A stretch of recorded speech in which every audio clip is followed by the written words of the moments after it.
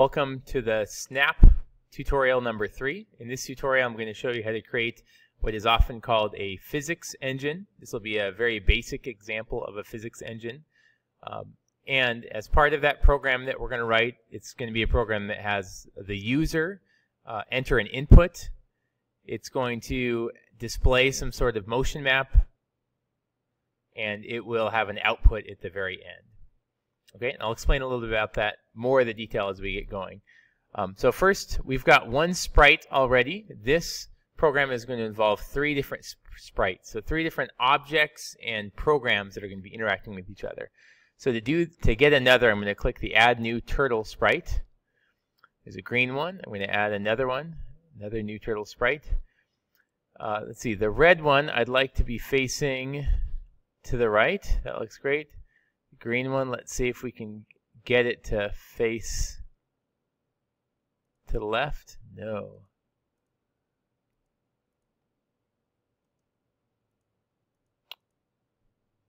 Well, okay. It's not facing the left, so we'll be able to fix that. That's all right. Okay, and I'm going to rename these sprites. So the first sprite, the one that's gray, if you go up to the top left, this I'm going to call the time sprite, or just time. And actually, this will be the main part of the program where most of our code is going to be. That's going to be controlling the other 2 sprites. All right, the sprite number 2, I'm going to call the green sprite. Actually, I'm going to call it a green car. So this will be kind of like the Tumble Buggy lab where we had things moving at a constant speed. I'm going to call this a green car. And the red one, we're going to call it the red car. Okay, we're done with that. Good. Now, going back into the time sprite, this is going to be the sprite that's controlling the other 2. And so this is where our main program is going to be. So we're going to start with the control block that says when the green flag is clicked. Also, just from doing this before, I know that after I run the program at least once, I'm going to want to clear the screen. So I'm going to add that. And then next, I'm going to show you how to add some variables into the program. And basically, the idea with these variables is this will be information that changes as time goes on in the program, and it will cause the location or the position of those 2 objects to change. So the first variable is going to be the, I'm going to call it the red car position. So I'm going to say set the red car position to something. And actually, before I did that, I should have made the variable itself. So click Make a Variable, and I'm going to type in red car position. I have an option of doing this for all sprites or this sprite, kind of this list only. I'm going to do all of these variables will count for all of the sprites. So click OK. I'm going to add a few more variables. Make a variable. We're going to have one that's the green car position. Make another variable that's going to be the red car speed. And another that is the green car speed. And lastly, one more for time. All right, so these are variables that are going to be changing. Many of them will be changing throughout the course of the program as the program goes on. Okay, so it's going to clear the screen, and then the first thing I'm going to have it do is set the red car position, and I'm going to have it set the red car position to -200, so it'll be somewhere on the left-hand side of the screen. I'm going to have it set the green car position to +200. So just type in 200, somewhere on the right-hand side of the screen. Okay. Now, the green car and the red car, their actual sprites don't have any code in them. And but I want them to move to those particular positions, the positions that I just set. So here's a way that this software uses to have the different sprites interact with each other. The time sprite is going to be the main code that's going on, and it's going to interact with the other 2 by doing something called broadcasting. So if I go up to the Control tab, I'm going to select Broadcast. And then under Broadcast, I'm going to create a new message that's going to be broadcast. So I'm going to go New, and I'm going to call this Move. So what's going to happen when this code gets to this point? It's going to broadcast the code move to the other two sprites. And then both of these, I'm going to put something in the code where they are going to respond to that. So broadcast move, and then I'm going to have it also wait 1 second before the next thing happens. Okay, let's go into the green cars code. Instead of adding the when the green flag is clicked, in this case, I actually want it to move or to do something when it receives the signal move. And what do I want it to do? Well, I want it to move to a specific location. So I'm going to say when you get that signal, I want you to go to. I've actually forgotten which one I put where. So I guess it doesn't matter. I'm going to have it go to, and then instead of typing in a number for x, I'm going to go back to variables and put in go to the. Let's see, this is a green car sprite, so the green car position. And then y, I'm going to leave 0. It'll still be kind of in the middle of the screen vertically.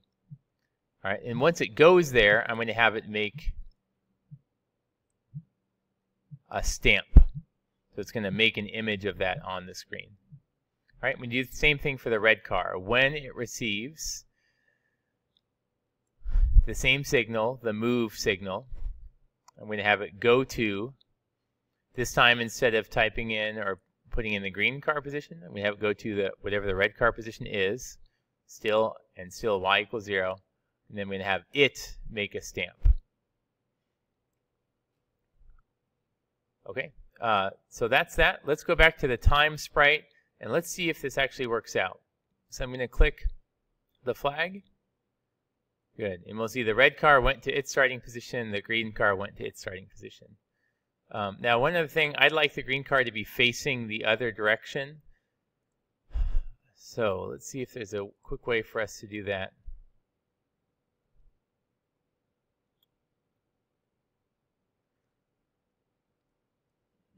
I don't think there's a quick way of us doing that right now. So it's going to be facing the wrong direction, the direction I don't want it to, but that'll be okay.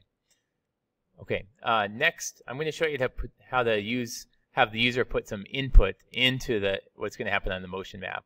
And specifically, I'm going to have the program ask the user what speed the red car should go and what speed the green car should go. So here's how we're going to do that. We're going to go into the Sensing tab, and we're going to grab the block that says ask. Instead of asking what's your name, we're going to say how fast will the red car move? And I'm going to give it some parameters. Let's imagine the red car moves faster. I'm going to say between 40 and 60. So the user is going to enter a number between 40 and 60. And it's going to wait for the user to do that. Going back to the Variables tab, I'm now going to set the red car speed to whatever that answer or number is. So go back into the Sensing tab, and I'm going to find the word answer and drag that in there. So this is going to ask for a specific, it's going to ask the user to input a number, and then whatever that answer is, it's going to set as the speed of the red car, how far the red car moves in every 1 second. All right, we're going to do the same thing, ask how fast will the green car move? And this time I'm going to say, let's say between 10 and 20, and wait. And then for variables, we're going to say set the green car speed to whatever the answer is.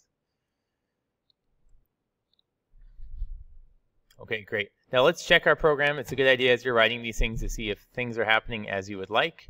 I'm going to click the flag button. It's going to ask us how fast will the red car move between 40 and 60. I'm going to type in 50. Actually, let's say 40. It's going to be on the slow end. How fast will the green car move between 10 and 20? Let's say 20. And then the program's over. We didn't ask it to do anything with that information. Just a quick note here. The way that we wrote our program, I could enter in any number that I want. I could enter in 900. That's clearly not between 40 and 60. Or 0. Clearly not between 10 and 20. And nothing happens. it's possible that we could use some of the information here, or some of the blocks, command blocks, to check and see if the number actually was in the range that we wanted. And then if it's not, we can have an if-else statement that says, if it's not within the range, then say something to the user. Say, please try entering that again. It wasn't between 40 and 60. We're not going to worry about that for ours. Okay, to keep going here, we're now going to do something to start controlling the motion of the object. So going into control, we're going to do a repeat loop, and we're going to choose one that's repeating until a certain condition happens.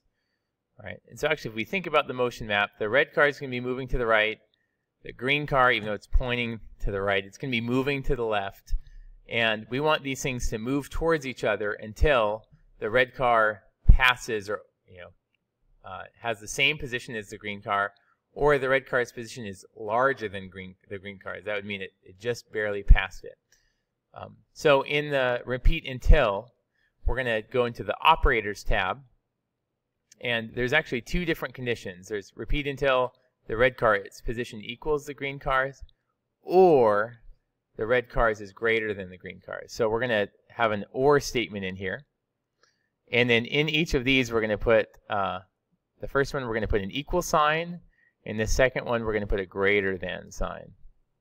And so here's the idea. Let's go into the variables. We're going to have this repeat until the red car position is either, it's a little tricky placing that, either equal to the green car position, or the red car position is greater than the green car position. In either of those cases, the cars will have met, or the red car will have passed, gone further than the green car. Okay, and then let's put some things into this actual loop. What do we want to happen? So first, we want the red car to move forward a certain amount. So we're going to go back in the variables tab. We're going to set the red car position, and instead of typing in a number, we need to figure out a way of putting some sort of expression that will work as the time keeps going on. So we're actually going to set the red car position to whatever the red car position is plus however far it moves in 1 second, which is its speed. So we're going to grab a plus operator, or an addition operator, and we're going to say we're going to set the red car position to be whatever the red car position is plus whatever the red car speed is. So let's say the starting position is at -200, and the speed that we entered was 50. -200 plus 50, this is going to update the red car position and call it -150. All right, we're going to do the same thing for the green car. So we're going to set the green car position to, we're going to have to add a plus operator. Oh, and actually not a plus operator. In this case, the green car's position is going to be moving to the left, so we need to subtract whatever its speed is. So I'm going to do a subtraction operator. Set the green car position to the green car position, whatever its current position is, minus the green car speed. Okay, and one other thing just for our output, we're also going to be keeping track of the time as time goes on. So each time that we move this, I'm going to have the time variable go up by a certain amount. It's actually not set. I should say change the time by 1. And I'm realizing right now I didn't actually set the time variable at the start. So we're going to say set the time to 0 at the very beginning. So the very first dot on the motion map represents 0. And then as time goes on, or each time that we do this loop, the time's going to go up by 1. Okay, 2 more quick things, and then we'll check this. We're going to have this broadcast. Now that it's updated the positions, we're going to have it broadcast the signal move, and then we're going to have it wait. All right. And then let's just check briefly to see how this works out. We're going to click the green button. It's going to ask what's the speed. Let's type in 50. Let's type in 10. We can see the motion maps, they're moving towards each other.